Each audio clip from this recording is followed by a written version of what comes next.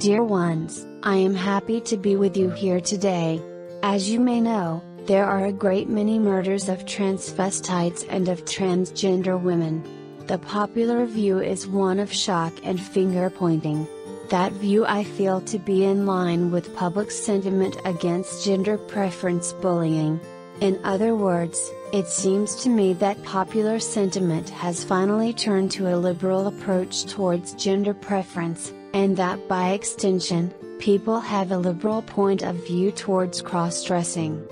And then there is my intuition that, in some cases, transvestites carry a burden of hidden rage, that might, in a moment in which I am unwary, leap out and strike me. To be blunt, in some instances when I am in the presence of a transvestite, I fear for my life.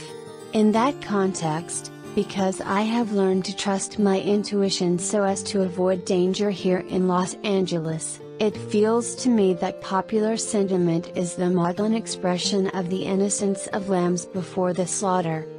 Amongst transvestites I sometimes sense great cunning, and intend to slay.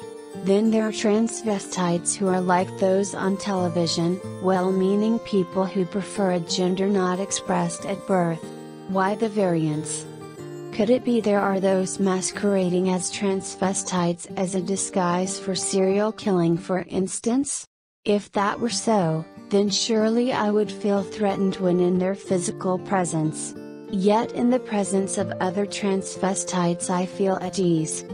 How to reconcile these, the concern of our society for needless slaughter of transvestites, and this intuition that I have regarding hidden rage in some cases? I went to law enforcement on this. Law enforcement opined that the folks from whom I was fleeing would prey upon each other, and in that way eliminate the threat to me without the law having to involve itself with my protection. A transvestite attended my church on Palm Sunday, that would be yesterday, and the person sat in the pew in front of me. I had a concern for my physical safety, so I left very quickly after the service. And that set me to thinking.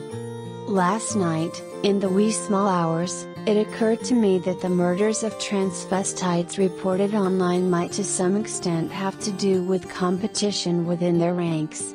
Could it be that there are cunning murderers posing as transvestites who are turning on and murdering each other, as law enforcement had suggested?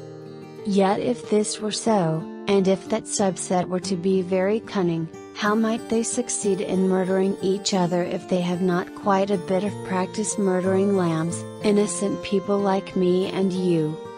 There are, after all, in this physical world, both lambs like us and wolves in sheep's clothing, are there not?